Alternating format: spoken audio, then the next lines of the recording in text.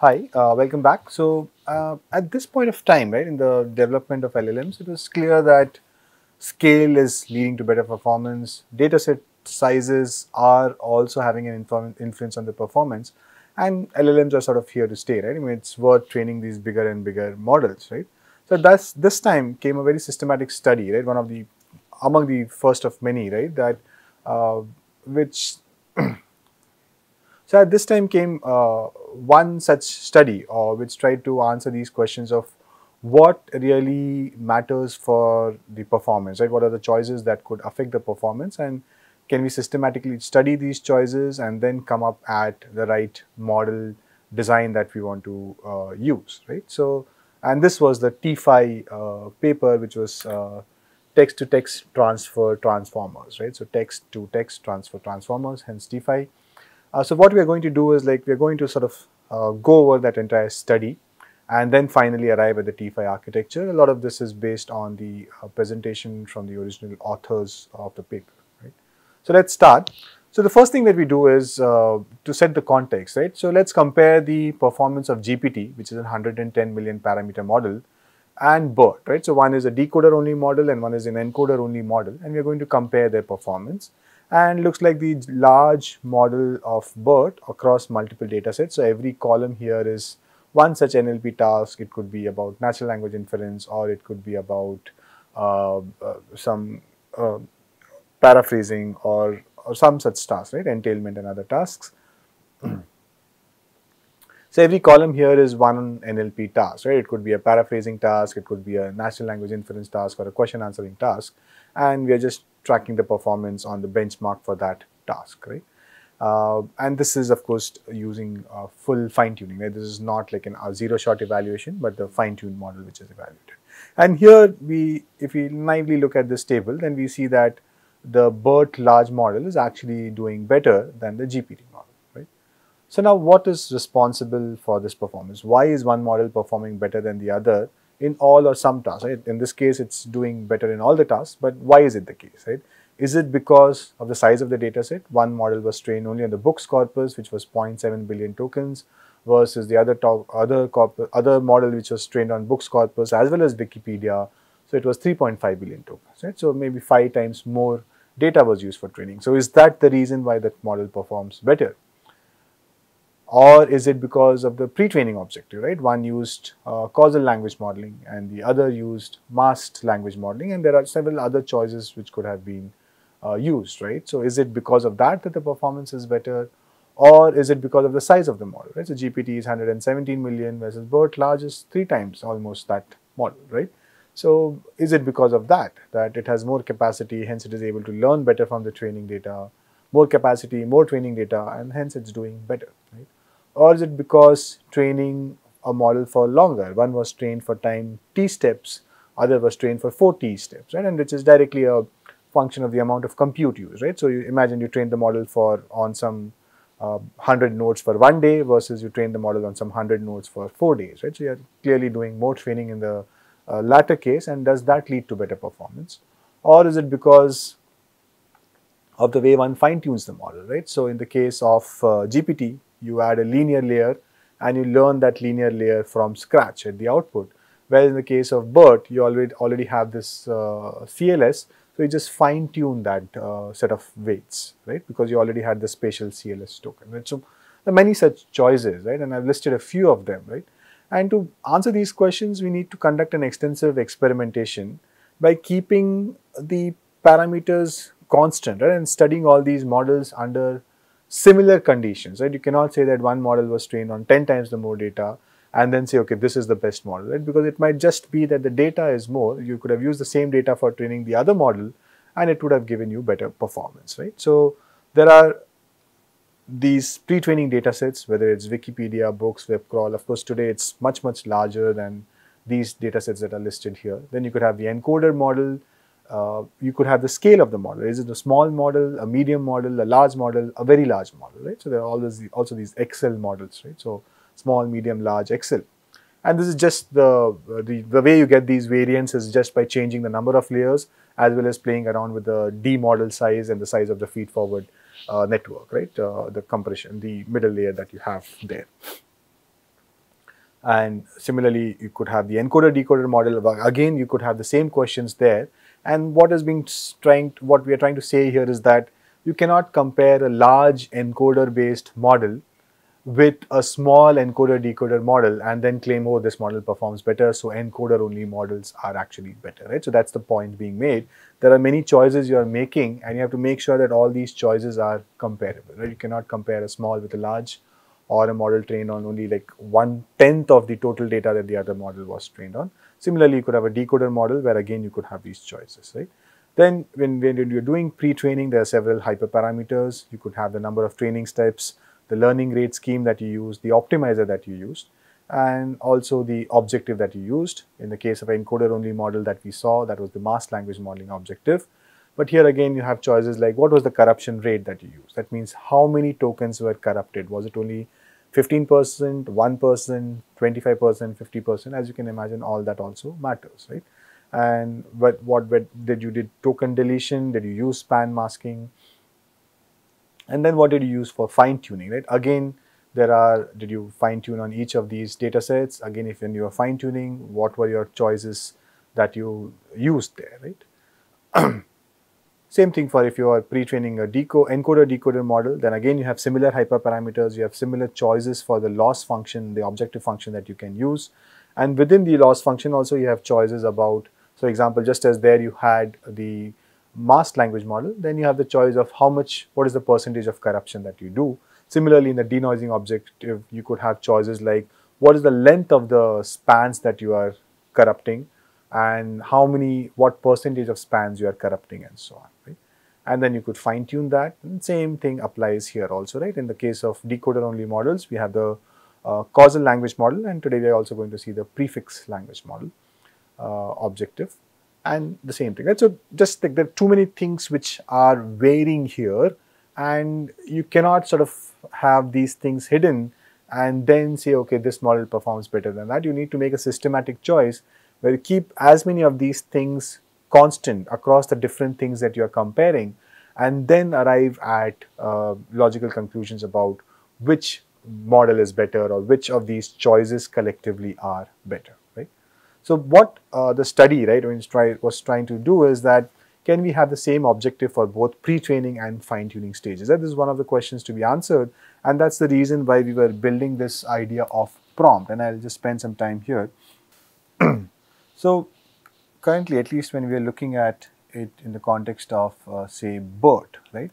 So your pre-training objective is the masked language modeling objective, right? Where you have corrected some inputs, you have masked some inputs and you're trying to predict it. But if you look at the fine-tuning objective, if you are trying to fine-tune this model for sentiment analysis, then you had this spatial CLS token, and then you were trying to predict 1 or 0 from here, right? And this was the cross entropy loss function, right? It was not the masked language modeling function, but the cross entropy loss function, right? So the objective function used during pre-training and fine-tuning was different. Similarly, when we had the GPT model, we had looked at the objective function was the causal language modeling objective function. But again, when you are fine-tuning the model for a specific task, you are again using like the cross entropy loss function and not the same as the causal language model, right? So now, can I have a situation where even for fine-tuning for the specific task, can I use the same objective function? And that's where this idea of prompt, that I've given you a prompt, summarize this, right? This is my task, and then I have the input, and then I just need to keep predicting the next token. That's all, right? So I'm just doing the same thing that I was doing at the time of pre-training, which was just trying to predict the next token. So can we have the same objective both for pre-training and fine-tuning? So now if you want to do sentiment analysis, then you just say, tell me whether this sentence is positive or negative, or yeah, you could just have that as the task-specific prompt. Then you give the sentence, and the model just generates the word negative, positive, neutral, right? So it's no longer doing classification, it's just generating the next token. So now again, just as you are using the causal language modeling at the time of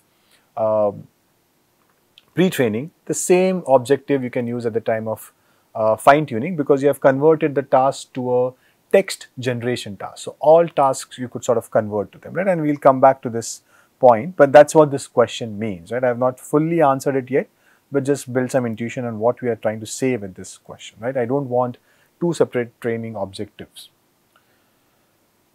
Yeah, so that's what. Can we have the architecture that uses sort of a combination of CLM and MLM?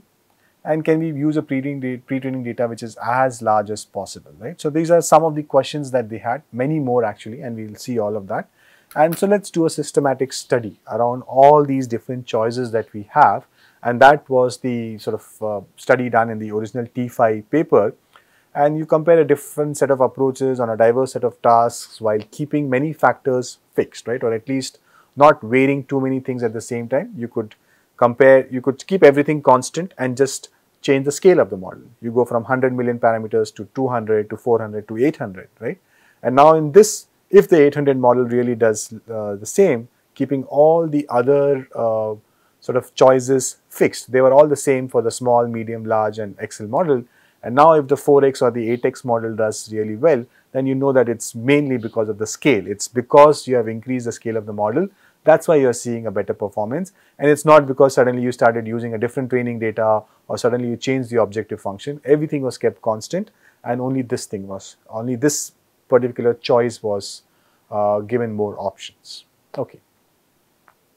So the basic idea in this paper, and that's what I was trying to say when I was talking about can we have the same objective function, was to treat this as text in, text out, right? So there is no classes. You're not doing like a classification problem. If you want to do sentiment analysis, one way of looking at it is you're given an input and you're trying to do a classification of positive, negative.